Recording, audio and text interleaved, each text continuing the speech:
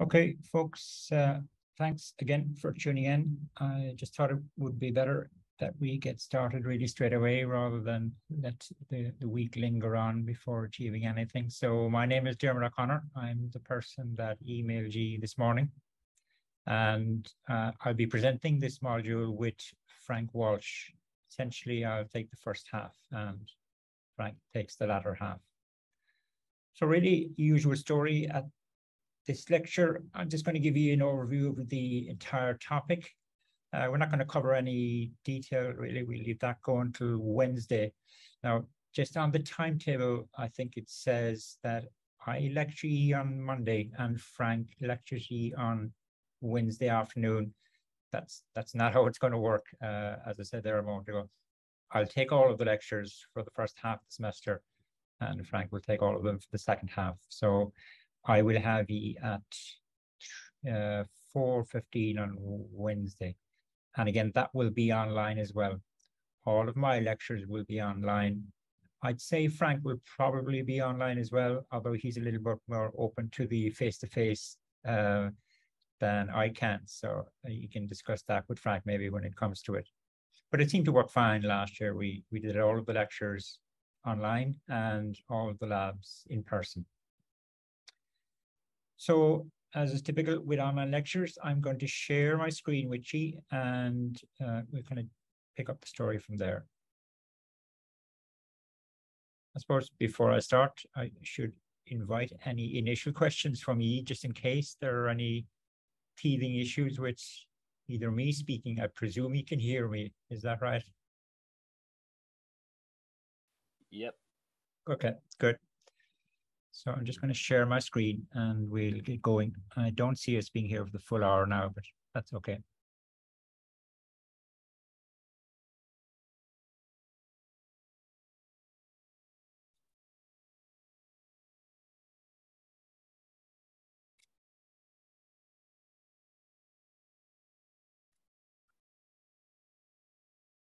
Can you also confirm that you can see my screen now? Yeah, we can. Yep. Great. So you've probably come across this layout before, rather than Moodle as a way of presenting modules. I'd imagine when you did certainly web app development 1, you saw this kind of, as we call it in-house, it's a tutor's website presentation. So there are 2 cards here. So this is what I'm going to cover today, just the overview. If you do need to go into it, you don't really need to. I'll put the slides up on my screen and you can follow that way. But if you just prefer to flick through the slides yourselves, you can just go click onto this card here, and the slides that I'm going to talk my way through are these ones here. And really on Wednesday, I guess we will try and start into the very first topic, which is JavaScript. I'm going to give a crash course on JavaScript.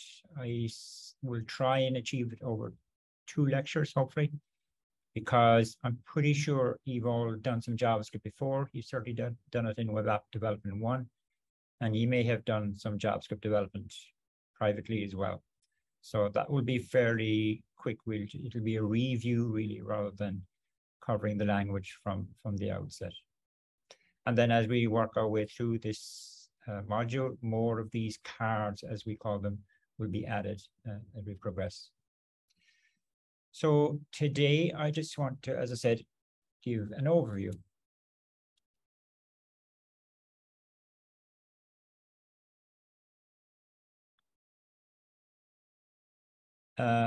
Also, just before I move on to that, you will be invited to a Slack channel.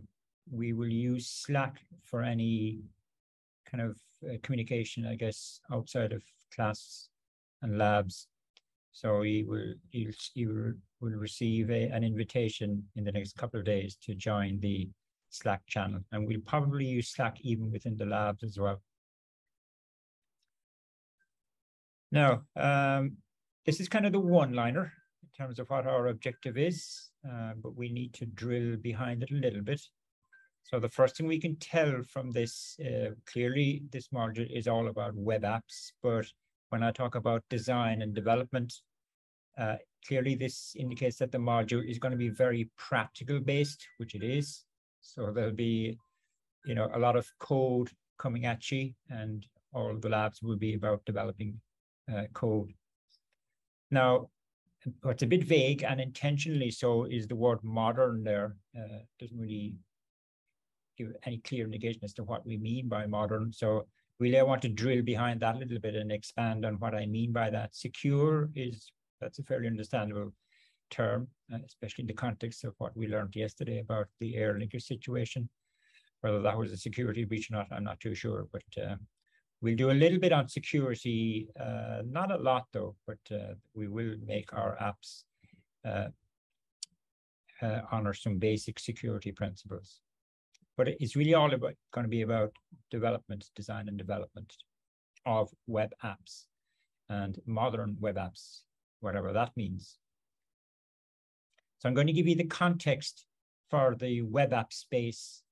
And once we have that context, then by context, I mean, where did web apps kind of emerge from? And once we have an understanding of that, then we can talk more specifically about what we plan to do in this module. And the last thing I'll talk about is just some software that you need to install. But as I thought about it before the lecture, you probably have a lot of the software already installed from Web App Development 1. Can you remind me when you studied Web App Development 1? Was it in the first semester of second year?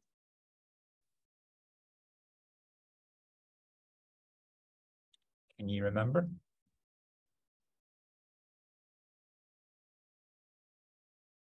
Anybody? I think it was first or second semester, but I'm not sure. The second semester of first year? Yes. Was it that early? Okay. Okay. Fair enough. It was earlier than I thought. That's fine. So that's a lifetime away, I guess, in one sense. But I'll conjure up some memories of that module for you in this talk here, hopefully. That means really that the JavaScript stuff is going to be really important for you, because in my review of the JavaScript module is going to be really important for you in this module, because it's really foundational. If you're not comfortable with JavaScript, you're gonna have a lot of difficulty going through this module. And if you are right in saying that it was in the first year, way back in first year when you did Web App Development 1, then perhaps the JavaScript is a little bit hazy in your memory. And that's fine. Okay. Right, context. So what I'm showing you in this diagram here is what I'm calling the architecture of this modern web app idea. So on the left, I have a browser, obviously, because if it's anything web-based, we need a browser. In the middle, I've got two servers playing a role. And then on the extreme right, I have a file system on the top, and I've got some sort of database at the bottom. Now, the way it kind of works is when you enter the URL of a web app into your browser, the browser communicates with the top server. Let me just get my pen here.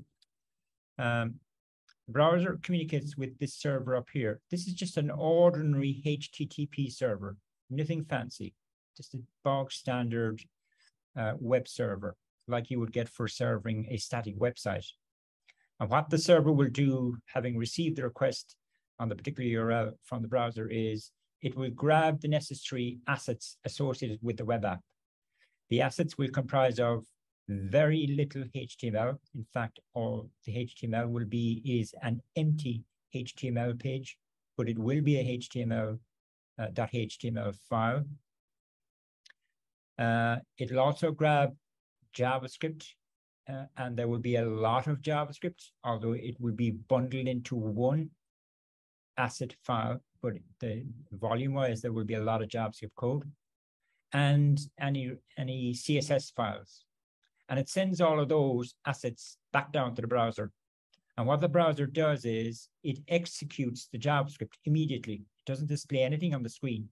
Well, it displays a blank screen, I suppose, but other than that, it then executes the JavaScript, and it's the JavaScript code that executes in the browser That's what dictates what is actually displayed as the home page for this web app. So the JavaScript actually renders, as we say, what the user sees, and it does that within the browser. It computes that, if you like, within the browser.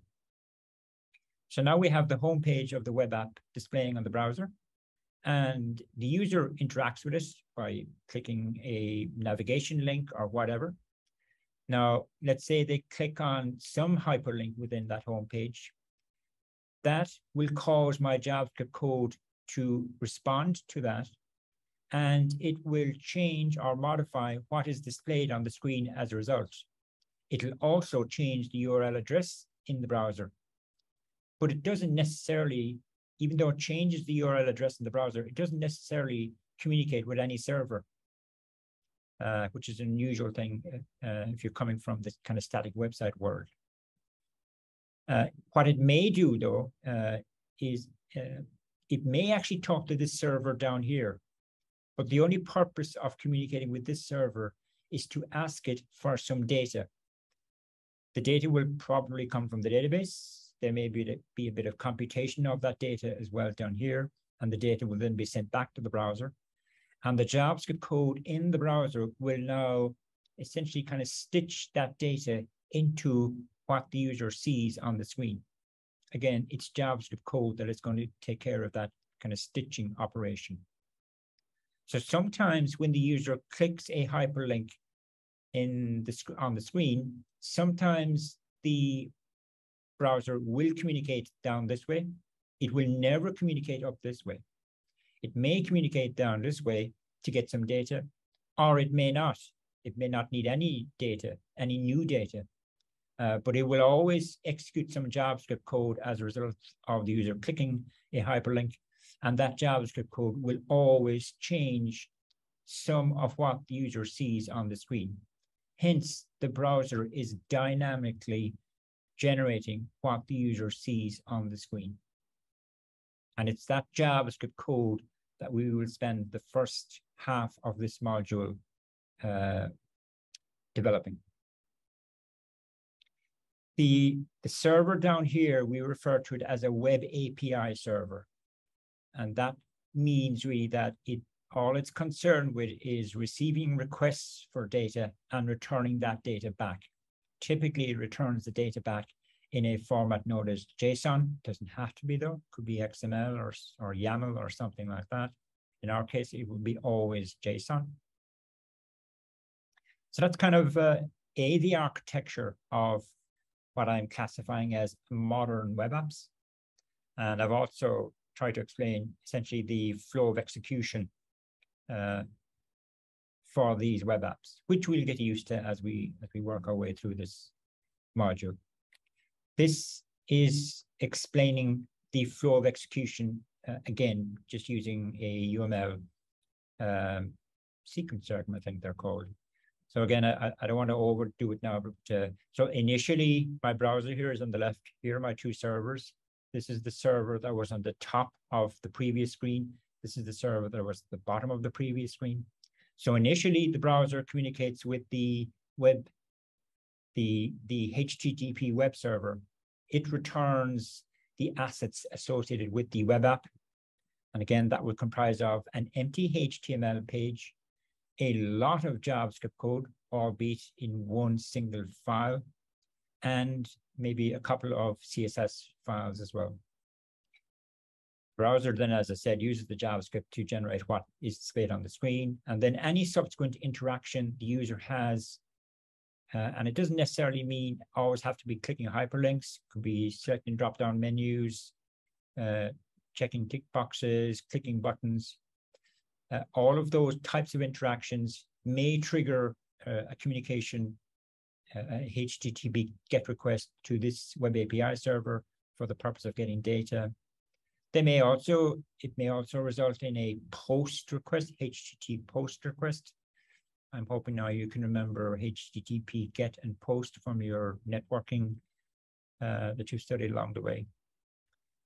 So that's really explains again how the flow of execution works between my browser and my servers in this quote, modern web app architecture.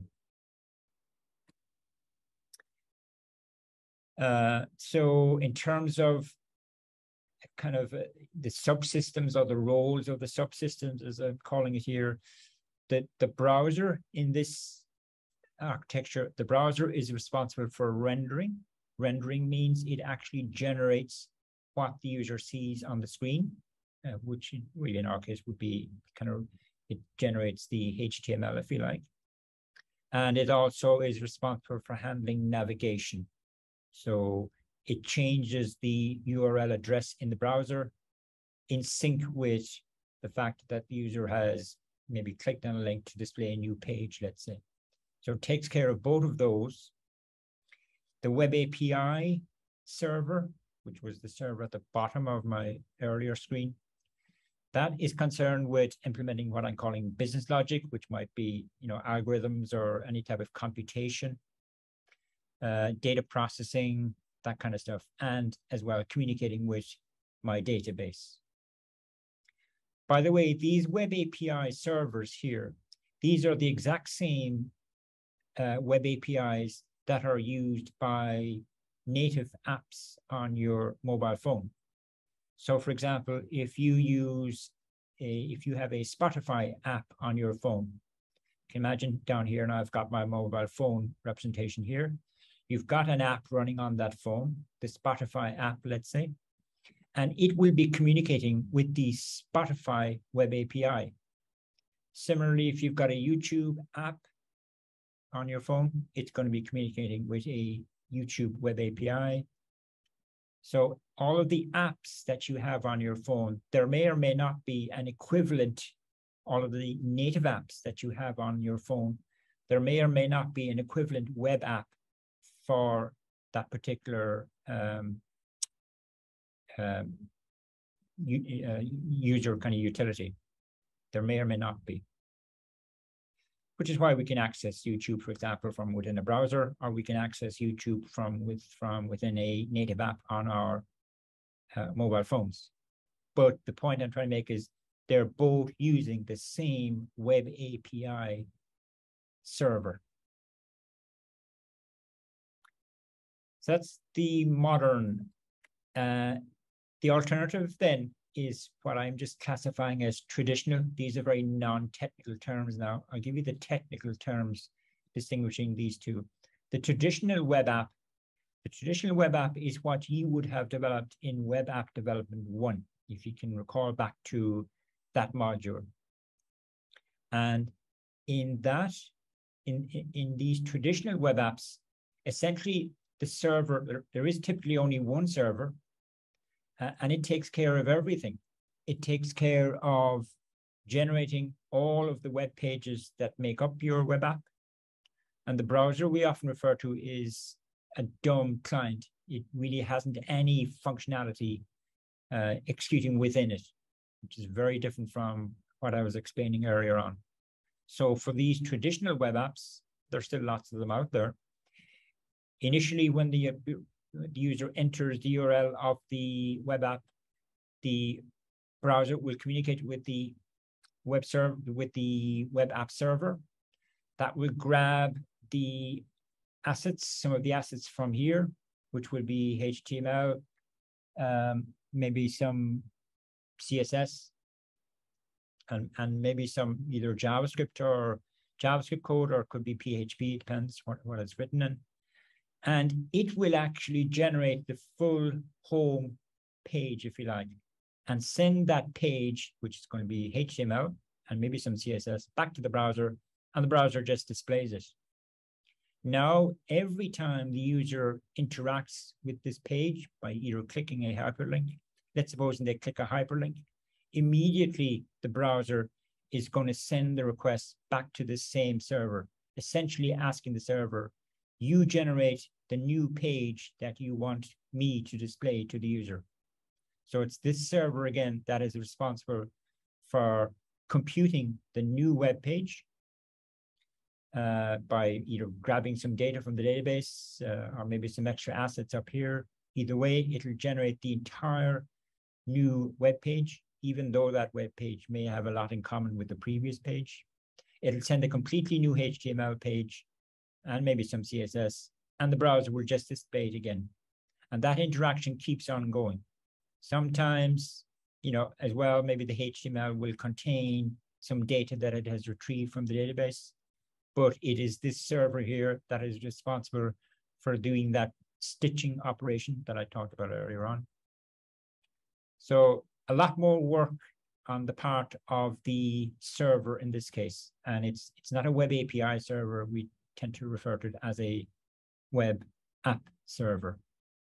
And again, this is the type of apps that you are developing in Web App Development 1. So you might like to just dig out some of the apps or app that you developed back then, just to remind yourselves of how they actually kind of worked from a runtime behavior.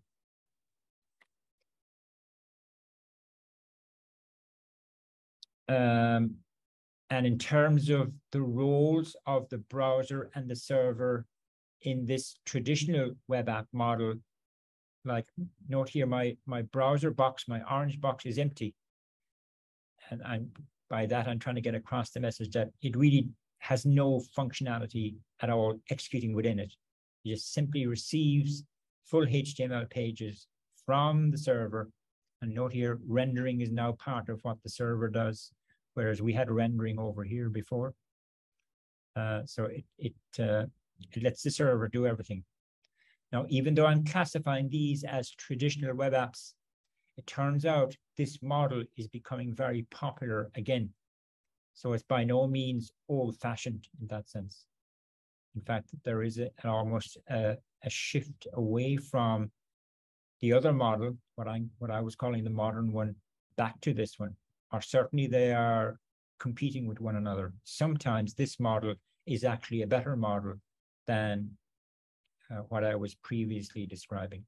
Even though I'm using the terms modern and traditional here, that's slightly misleading. This is the communication flow. I'm not going to talk through this for the traditional model. So our focus is on the modern web app architecture. And that model, it has gone through a number of evolutions. The first evolution was way back in 2004. So, to call it a web app that dates back that far, to call that modern now is again a bit misleading, but I'm just using these terms just for the sake of simplification. So the very early versions of these, I just keep on using the term modern again, of these modern web apps do date back to that far, back to 2004. Gmail originally was a modern web app. It had that architecture, as well as YouTube. But way back then, there was a lot of issues with developing these types of apps. And the kind of problems were you had to write an awful lot of JavaScript code. And there was no real best practice in terms of how you should structure that code. So it tended to be, very difficult to maintain it. It tended to be spaghetti-like in structure. So the whole developer experience was very unsatisfactory. It was kind of I'd say it was the early days in this model. So lots of disadvantages with it from a developer experience point of view, in terms of code maintainability, code structure. Also, you actually had to be conscious of, well, where is my JavaScript code going to be executing? What type of browser is it going to be executing in? And you may have to have your code find out what is the underlying browser and maybe modify what code should execute as a result. So again, these were headaches that the developer had to take into account. Also, the earlier version of these web apps, I'm saying they lacked addressability.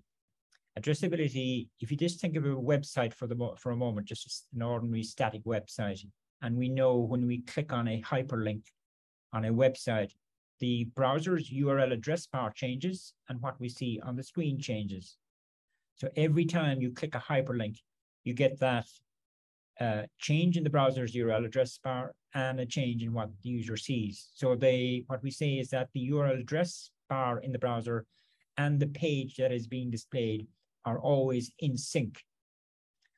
And that's one of the fundamental kind of principles of how the web is meant to work. However, these early modern web apps, they actually lacked that characteristic.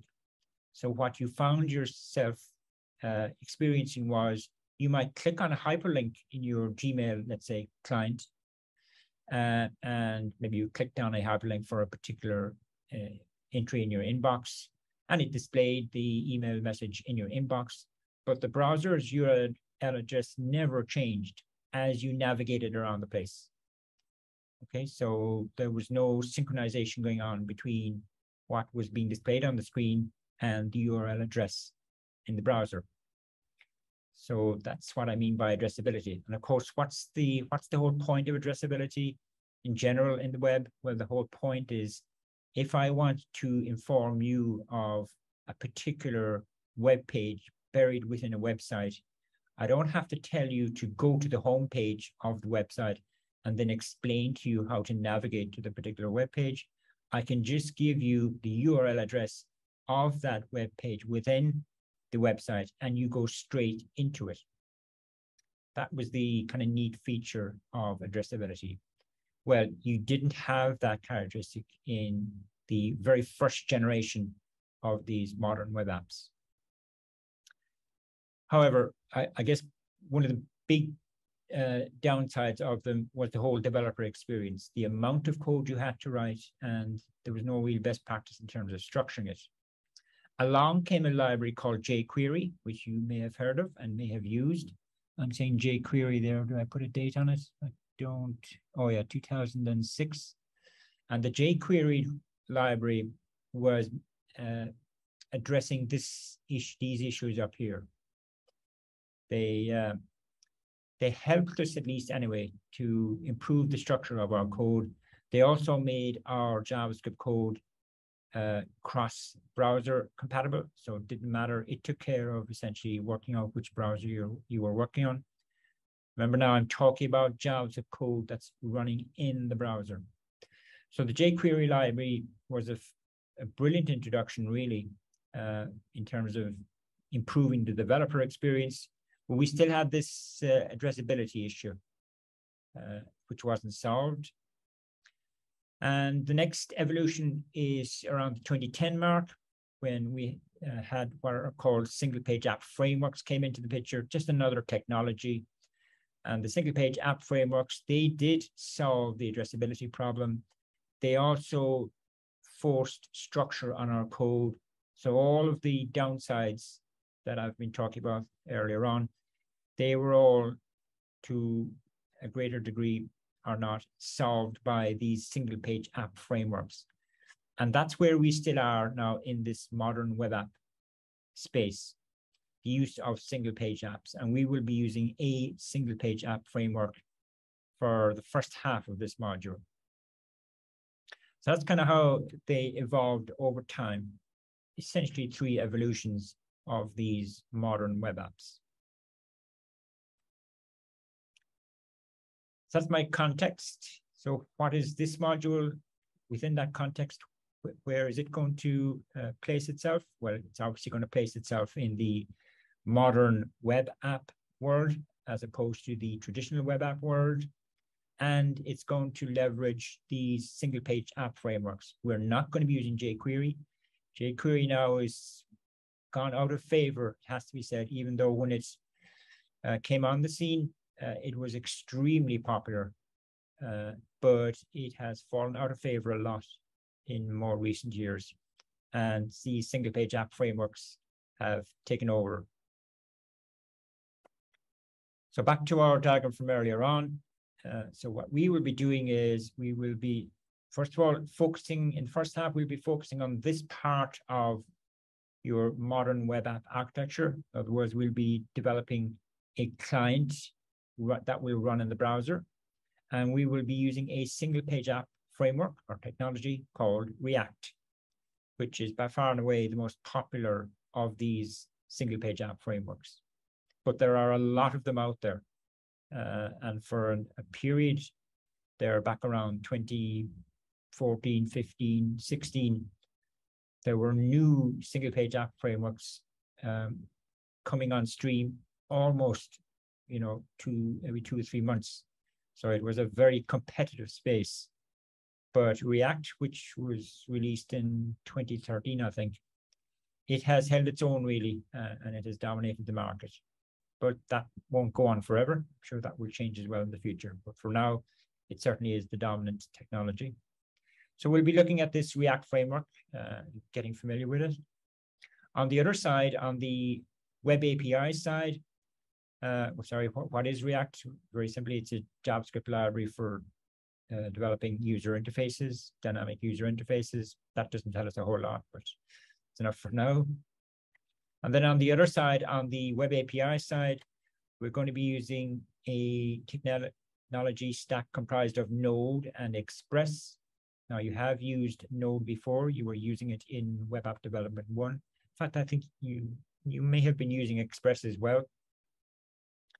Can you remember, did you use Express before? I know you've definitely used Node.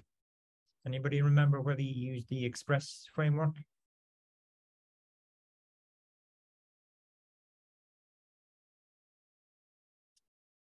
No, I'm hoping you're still there. Anyway, I'll plow on. So yeah, anyway, people are saying they don't think so, and I don't think so either. All right. Okay. Can you remember what you used, I wonder, for developing your traditional web apps? I'm not following the chat now. If there's chat going on in the Zoom, I'm not actually following. Yeah, there is. It's we were using Node.js, according to Adam. Okay. Were you using Jade, I wonder? Doesn't matter. All the better if you haven't used Express. It'll be something new for you. From a database point of view, we could have really picked any database, but we will be looking at one called MongoDB, which I think is a database that you will be looking at in another module that some of you have as well, called the NoSQL module. So that's good. You'll double up on that. But NoSQL is not significant from this module's point of view. The significant parts are React and Node and Express. This is just another way of visualizing what this module is all about. And now my browser is on the left, my server is in the middle, and my database is on the right. And my browser is the client. And so what technologies are we going to be using in the browser? We're going to be using React, HTML, and CSS. On the server, as I've just said, we're going to be using Express and Node. And on the database side, we're going to be using MongoDB. You could kind of think of MongoDB as a JavaScript-oriented database. And the reason I'm saying that is that really means that from end to end, from this end right over to this end, it's JavaScript all the way. That's what we've decided to use. Now, we have no choice in the browser. It has to be JavaScript based in the browser, although we do have WebAssembly now, which allows us to use other languages. But traditionally, anyway, it's only JavaScript you can use here. But on the server side, we didn't have to use JavaScript. We could have used any language, like maybe Python or PHP or, God forbid, even Java. But we've decided to use JavaScript, because it's Node is extremely popular out in the industry, and it also makes life a little bit easier for you, that you only need to tackle one language for this module rather than having to tackle 2 languages. So we have this acronym, the MERN stack, for Mongo, Express, React, Node. So you could say that we are going to be using the MERN stack for implementing our modern web apps in this module. That's the focus. So we'll be using a single page app, and we'll be developing web API as well. Finally, in terms of software installation. Number one, you're going to need to install Node, and I'm pretty sure you have Node already installed. How do I find out? Well, it's the usual story. You bring up a terminal. See, can I bring up a terminal here? I'm sure you know this already, but and from your, whether you're a Windows person or a Mac person now, it's your DOS shell or your command shell, and you just type node -v, or is it minus version? Minus.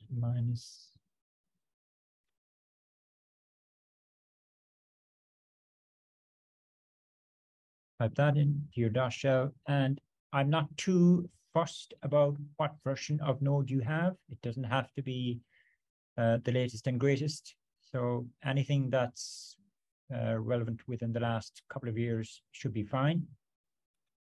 If this command throws back an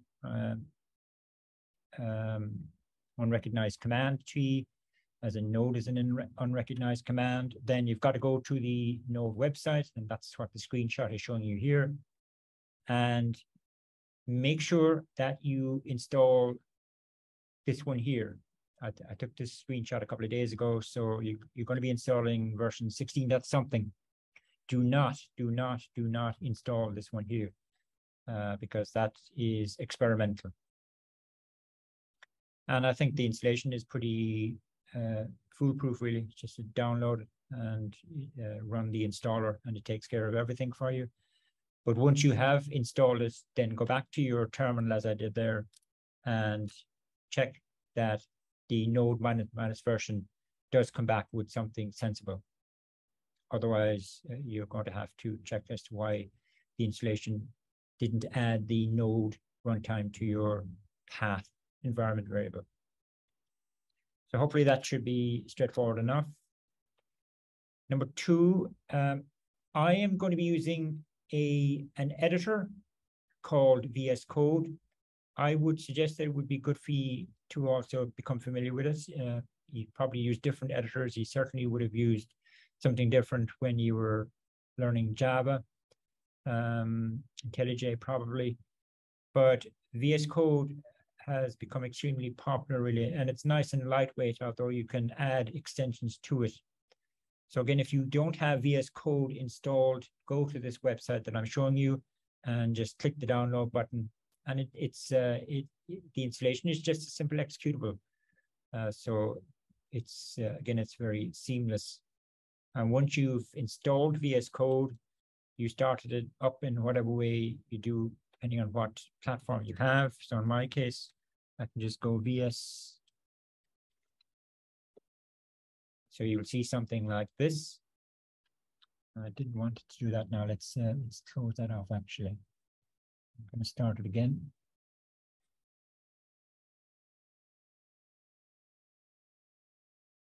So start up your VS Code.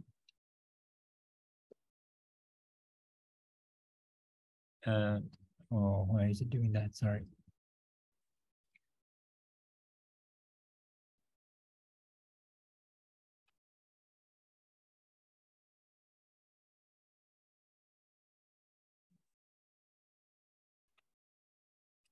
We're going to do the exact same now again. Won't do what I wanted to do. Yeah. Okay. So if you're installing VS Code for the first time, the very first time you start it, this is what you'll be presented with.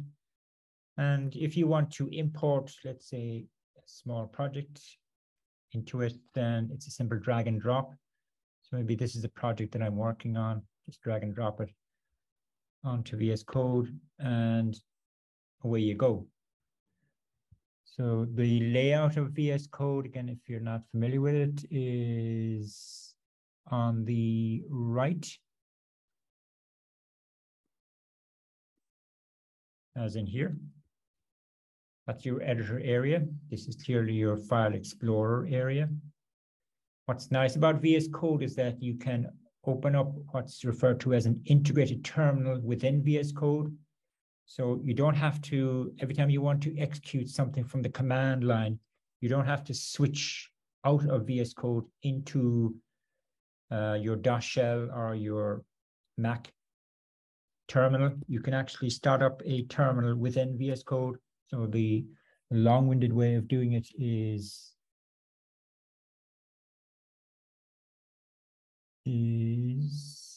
why don't I see the terminal there? I'm going to do the shorthand if you just allow me. You can see that at the bottom here.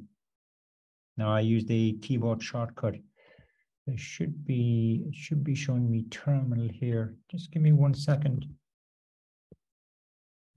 Exit out of this.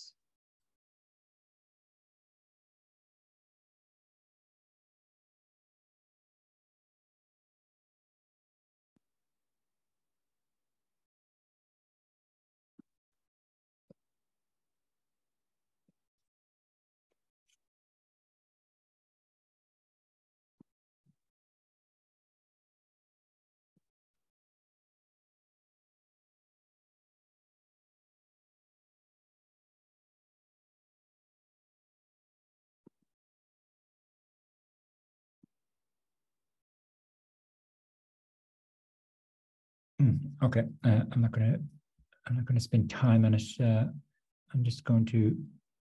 There should be a terminal option up here. Not sure why it's not popping up, but it doesn't matter. You can see that it's not even kicking off the terminal for me. It's a bit of a bummer. Let's see now why it isn't like that.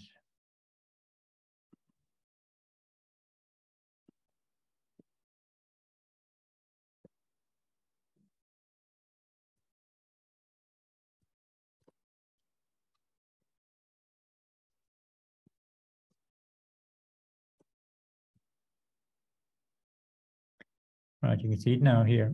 I don't know why it behaved that way. So if you want to open up a terminal within your VS Code, this is how you do it. But you can see there's a keyboard shortcut, which I really use all the time. And here's my terminal down here, bottom. So I can type my normal commands that you would ordinarily type from your DOS shell, like whatever node -v or et cetera. So you never really need to leave VS Code when you're in the middle of development. That's kind of the nice, that's the idea of this integrated terminal. And you get familiar with that from the labs. On the extreme left side here of VS Code, this is what it calls its activity bar. Now, the main activity you'll always be doing is kind of exploring. So it'll be this one here on the top that'll be selected. But the other one that you may be using initially as well is this one here. If you want to install an extension or a plugin for VS Code, and there are tons of them, and I do get you to install one plugin in one of the earlier labs. But the way you install a plugin is you click on this icon here, called the extensions icon. Now in the background, what VS Code is doing is it's communicating with a remote repository that hosts all of the legitimate extensions or plugins associated with VS Code.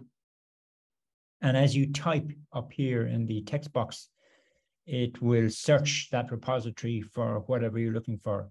Now, for example, I will get you to install an extension called the live server. So if I start typing here, you can see it's kind of filtering the list. Now, I've already installed live server, which is here. But if you hadn't installed it, it would appear down here in this list down here. And you simply click the install button beside whatever extension you want to install, and it takes care of the rest. On some occasions when you install an extension, you do have to kind of restart VS Code, but on most instances you don't. So that's where you go to install an extension. You'd only be installing 1 or 2 for me at most. So the majority of your time will be spent in the kind of explorer mode, as it's called, when you're just doing your development. And as well, you'll be using this integrated terminal a lot as well. Anyway, you'll get, that was by no means now a demonstration of VS Code. I'm just playing with it for a few minutes. Back to my slides.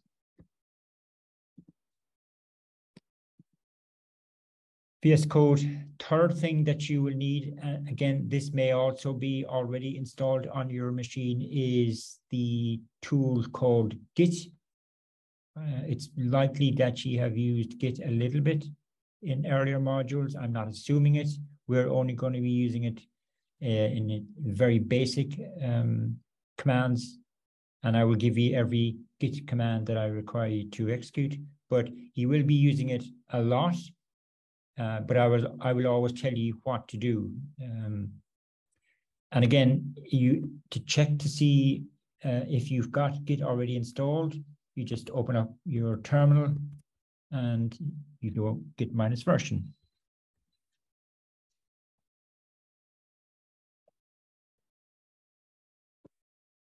Now, I'm sure I've got a pretty old version of Git, and it's not really important what version of Git that you have. Once you've got any version of it, that will be sufficient. So you can check for Git on your own personal laptop. Can I say as well that you will need to bring your own personal laptop to all of the labs. I'm not going to be using the desktops in the labs, and I don't want you to use them either, even if it had the software installed. I would prefer that you use your own laptop for all of the labs. No, sorry.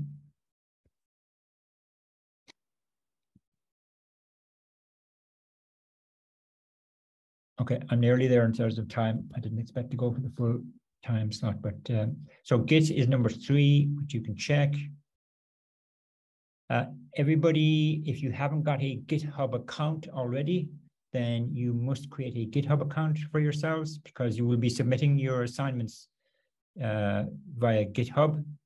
And the point that I'm making here is that make sure that your proper name is appearing as your profile name. I don't care what username you use for your GitHub account, that's up to you. But your profile name must be your name as recorded on Moodle, if you like. And you can, if it isn't at the moment, then just use this edit button down here to change it. Edit profile, you can see down there, will allow you to change it. I also, in one of the earlier labs, I get you to configure the Git tool that will be running on your local machine. You do need to do a little bit of configuration of that as well, but I'll explain what to do in the lab. GitHub is essentially, as you know, GitHub is like making backup copies of your source code that you have on your desktop. So we always like to see the summary page, because that means we're nearly there. So the proper technical terms for traditional and modern are these terms here: server-side rendering versus client-side rendering. So we will be focused on developing server-side rendering web apps. In Web App Development 1, you were concerned with developing server-side rendering web apps. And as I said there at the beginning, they actually have come back into vogue again, albeit, I suppose, second generation server-side rendering. So traditional and modern, they served us okay at the beginning, but from now on, these are kind of the terms that you should be using as a technical person for distinguishing between the two architectures. And the CSR model, you know, it had went through a number of evolutions, which I tried to explain earlier on. So we don't need to go over that again. On the server side for this module, we won't be using a web app. We will be developing web APIs instead. And we'll be using something called the REST architecture for designing those web APIs, but that's a long way away. That's really the second half of this module. And in terms of a database, we're going to use a NoSQL database. Specifically, we're going to be using Mongo. We could have used a relational database just as well. They're still extremely popular. Right. That's it. I will just give you an opportunity to ask any questions if you have before we close off this session.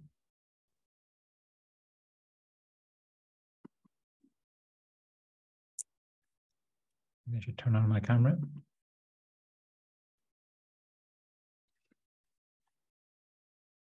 No questions. Okay, so I will talk to you again on Wednesday.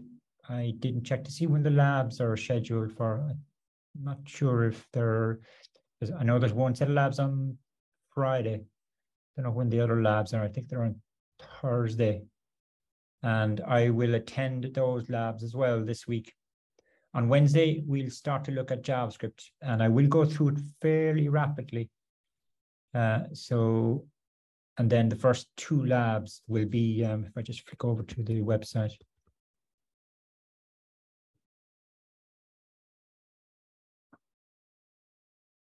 Or if you think you're already fairly familiar with JavaScript, then what you could do is start looking at this lab here and work your way through it.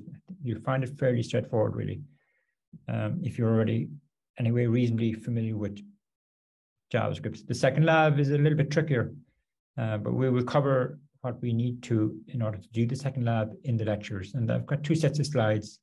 So hopefully I'll get through all of these on Wednesday, and I'll get through these the following Monday.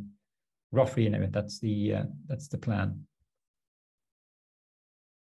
I've just realized now that I've been talking about slides and you can't actually see what I've just been talking my way through. Sorry about that. I didn't switch over to screen share. Apologies about that. Not to worry. I'll talk to you so on Wednesday afternoon. Thanks for tuning in. Thank you very much. Bye-bye. Thank you.